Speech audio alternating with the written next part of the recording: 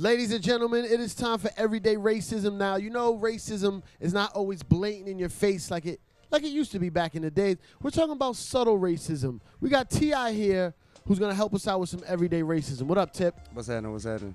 Tip, for example, let me tell you what happened to me the other day. Okay. I went to a department store with me and my lady, and some guy, I could tell he spotted me, so I was seeing if I could get away from him before it got crazy.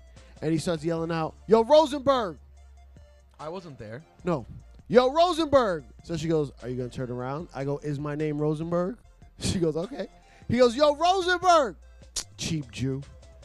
I was like, See, but Syph, that's direct. That's going direct. but I'm not Jewish, so it wasn't direct to me. That's true. You gonna let him say that about you? So he called me. I went right down to the department store. I said, no, I'm not here to beat him up. I actually heard there was a sale. So What, it you could have be a more story? subtle also. But anything ever happen where people just I mean, do something, you go, was that racist? I mean, you live in Atlanta, so it must happen. hey, yo, we don't have that shit down. I mean, excuse me. It's all right. We don't play that down now. Oh, Not in Atlanta, not in the city now. If you go Okay. to Macon or, you know what I'm saying, Right. Columbus or somewhere, you know, but in Atlanta, we don't have that. you stop it. Yeah. Like, you don't ever walk into a store, trying to buy a nice pair of shoes, and someone runs up and they're like, no, sir, we don't have Air Jordans here. Absolutely not. Absolutely not. They're trying to show me everything with a price tag on it, you know. But nah, like real talk though, I think the only the most racism that I've ever experienced in my life happened when I was in prison because I was in Arkansas.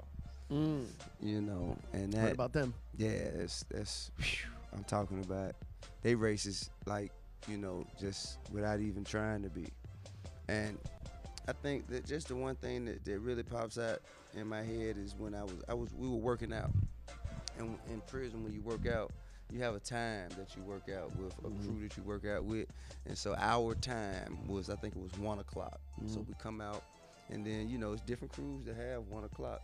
And there's one radio that, you know, everybody uses, that everybody listens to.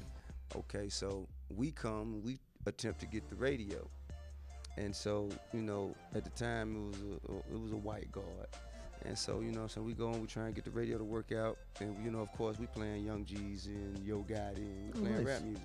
So we say we need the radio so we could work out. He say, nah, because y'all play y'all music too loud. Oh, okay.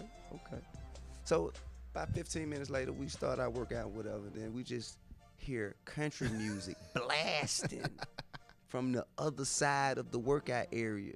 And it's, you know what I'm saying, it's the white guys working out. And I look at the CEO, I'm like, oh, really? Word? That's In racist. my face? Like, so we play our music too loud. And mind you, their music was blast. He gave them an extra speaker and everything. You know what I'm saying? So, sorry, I'm just a Toby Keith fan. So I think that's, you know what I'm saying, that's probably one of the most blatant, you know, in my face displays of racism. That will do it. That is pretty standard racism. It's a damn shame. It's the main reason I didn't go to jail. Didn't want to fight about the radio. Just didn't want to fight about the radio. Who do Jews hang out with in jail? Oh, the Jewish gang. Oh, the Jews. Is there a Jewish gang? Yeah, it's the people who committed like tax fraud. Pretty much. You Oh, the know? white collar crimes. Yeah. Few white Racketeer. Racketeering. Embezzlement.